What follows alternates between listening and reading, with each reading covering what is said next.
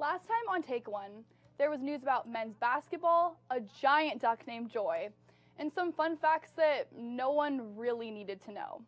On this week's episode, the smoke in the Treasure Valley, football, and spirit of Boise. Also, just for some laughs, a strange museum, and Ryan will probably interrogate some unfortunate people somewhere on campus. These stories and more up next on Take One.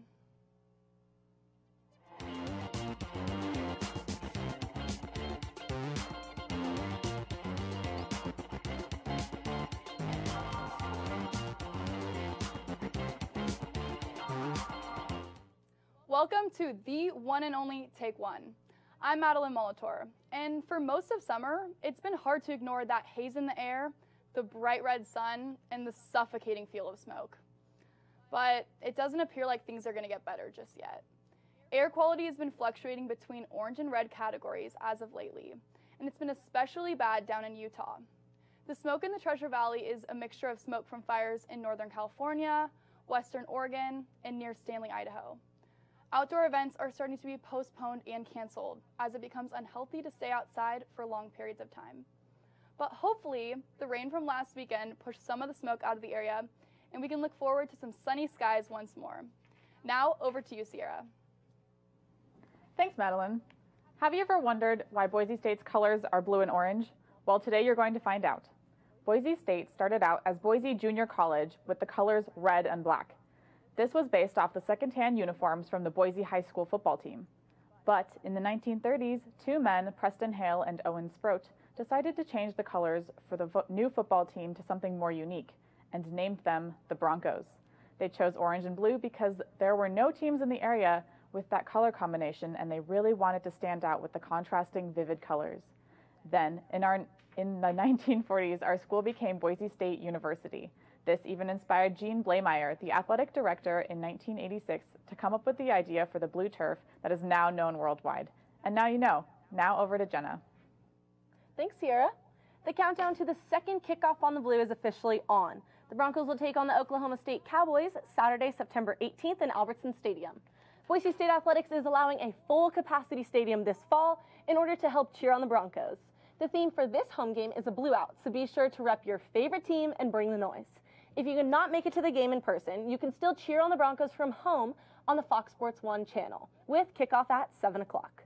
The Broncos are now 1-1 with a blowout win against UTEP last weekend.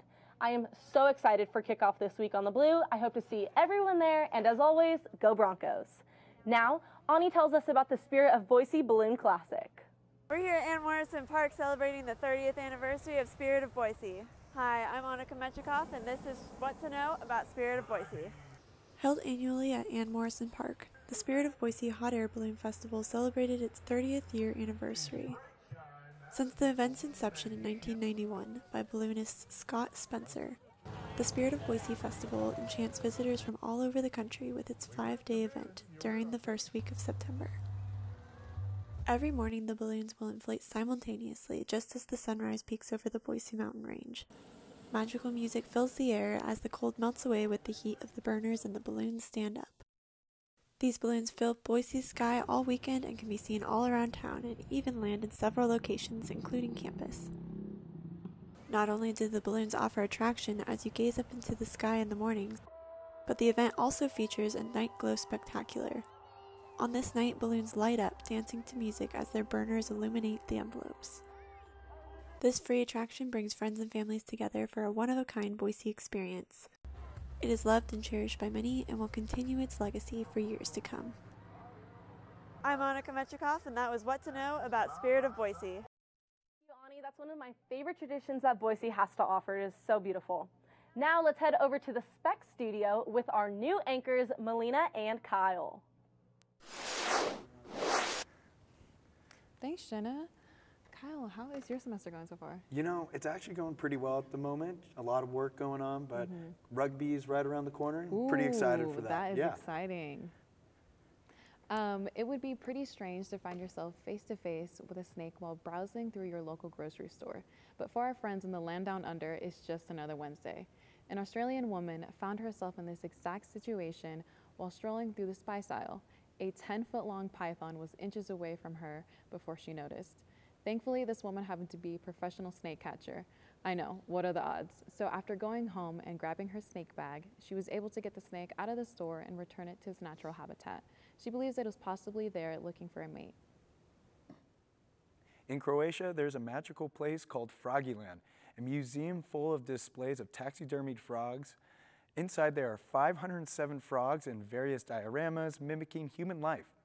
Froggyland is one of the most popular attractions in the area. Most people stop in there, then to the nearby art museum, archaeological, or Game of Thrones museums. The frogs are extremely realistic, and it's almost comical to view them in these scenes, like in a courtroom, classroom, or out in the water. But the owner says that the locals are not a fan. They'd rather eat the frogs than make them into art, he says. American and British tourists are the biggest fans, and after the loss in profits due to the pandemic, the owner's starting to look through offers from American investors, so one day maybe Froggyland could be in your backyard. Ooh, would you go if it came here? You know, as long as there's like a Kermit the Frog kind of ride, I might hop over Lily Pad or two to make my way there. You know, I wouldn't be too mad at that. All right, let's send outside to Ryan for some controversial questions.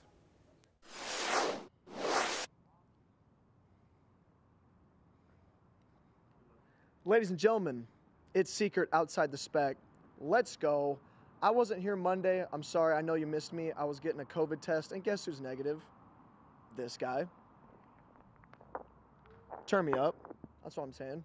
All right, well, we got a couple special guests here and a couple familiar faces as well. We're going to start with our first one here. My lady, how you doing? Good, how are you? What's your name? Lexi. Okay, Lexi, I got a couple questions for you. So here we go. First one, what is the most obnoxious thing people do with their cell phones? That's a good question. I would say, you know when adults go to restaurants and it's kind of like poorly lit, kind of dark inside? Yeah. And they pull out their phone, turn their flashlight on, and turn it on just to read the menu. I think it's pretty obnoxious. I would have to agree. And like, if it's like really dark, I get it. That makes sense. Yeah. But like when it's lit enough where like everyone else doesn't need a flashlight, it's like, what are you doing? Yeah. And they turn it on the absolute brightest they can. It's ridiculous. Okay, last question. Here we go. What is the most overhyped food you've ever eaten? So I'm not going to lie, I'm a big Trader Joe's gal. But I would have to say their cauliflower gnocchi is one of the biggest overhyped things, I think. Now, does everyone like that? A lot of people do. Personally, I do not. I think it's not very good. It doesn't sound very good. No. So I agree with you. Yeah. Well, thank you, Lexi. You were Thank awesome. you. I appreciate you. And now, Mr. Monday's host himself. I forgot his name. What's your name, sir? Ben Luca. Ben Luca. How we doing? I don't know how you forgot that. Your best friend, but I'm doing good. I'm doing good, man. I don't know about Glad to best be friend, here. but anyways, so let's just get into the questions. Okay, here we go. First question. When is the most appropriate time to swear at customers? When they don't finish their food, you know? Ooh. It's just like, you just paid all this money, you're just gonna leave half a sandwich behind? Like, what's up with that? That could go to a homeless person, it could go to me, but I'm not allowed to eat it, so. So what happens when they ask for a box and they choose like not to waste it? They'll eat it later. Why wasn't they choose box? Well, they'll eat it later, so it's fine. I'll still say, what the H, dude? Because. Thank you for censoring yourself. I got you. Next question. Okay, next question. Here you go. You ready? Oh, yeah. What is the most overhyped movie you've ever seen? Any one of the 4 Transformer movies, or honestly any of the 9 Fast and Furious. They're just, I don't know why they keep making those movies, but yeah, I don't like any of them. Gonna kind of have to agree with you there. It's like, when are we gonna stop? Yeah, when Vin Diesel dies, I guess, but he's never gonna die. He has family. And that's what's most important, right? Well, there you have it, folks. It's all about family. I'm your host, Seeker. We're gonna send it back to the main stage in the spec. Ooh, those were some good questions. Definitely some one-sided ways on those. Yeah, what's your overrated food? Now, this might cause some controversy, but pineapple on pizza, overrated. Not everything needs to be sweet and savory. It's good. It is. How can you not love it? You don't put apples on a burger. But that's just, it's a good combo. You can't be mad at that. Agree to disagree. All right. All right, so now how about this? What is the most annoying thing someone can do on their mobile device? It's putting your call on speaker, unless it's a juicy story, unless it's got me hooked, amazing plot line. It doesn't need to be on speaker. Yeah, I agree with you completely on that. For me, the biggest thing is anytime somebody goes to a concert and feels the need to put the entirety of the concert on the internet. Yeah. I didn't pay for my ticket to go, Right. so I don't need to see Totally. the entire concert. Definitely. Now, let's see what the producers have dug up from the archives this week for our flashback segment. This should be good. Wow. These are some fancy graphics, that's for sure. Bringing it back to PowerPoint. Welcome to BTV, the answers you never wanted to know. Do you think you can play ring toss with a giraffe? You can play ring toss with where my heart used to be. What is going on? I mean, you could do anything you want to, but I don't think they'd appreciate it. Depends on how big the hoop is. Right. I get it. If an ape and a zebra had a baby, what would it look like? You. Something from my nightmares. Thank you. I actually want to see that happen now. You know, I'm kind of curious. If I let all of the animals out of the zoo, what do you think would happen? I'd die. That's The apocalypse. okay. I mean, all the zoos would be out. All the If there's a pig in the zoo and I let it free, is it the apocalypse? If you light it on fire. Ha, puns. What do you think could happen if I lit the whole zoo on fire? I would love you forever. Oh. lighting a whole zoo on fire? I would be horrified. Thank you for joining us with BTV's The Answers You Never Wanted to Know. We'll see you next time.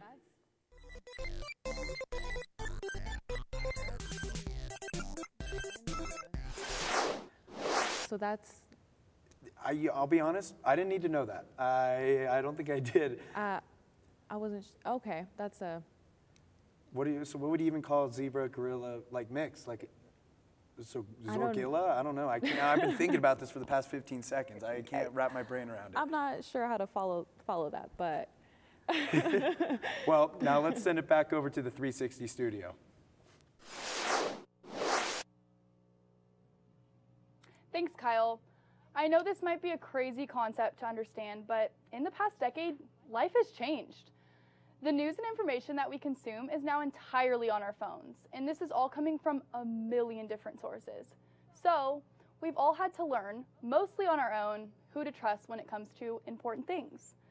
But now, the state of Illinois has become the first U.S. state to make a news literacy class a requirement for graduation. This goes into a full effect starting in the 2022 to 2023 school year. Other states and high schools across the country offer similar courses, but it hasn't become a requirement in any other state just yet. A course like this is going to give students the ability to fact-check information and determine if sources are reliable or not. This is a skill that is becoming incredibly useful, and hopefully there is a noticeable difference after this requirement is put into place. Wow, time flies when you're having fun. It looks like that's all the time we have for today. Thanks to all the crew and writers for this episode. I'm Madeline Molitor. I'm Sierra Lewis. And I'm Jenna Vitamonte. Join us next time where we'll discuss the Boise Pride Parade and how a giant rat connects to free speech. We'll see you next time on Take One.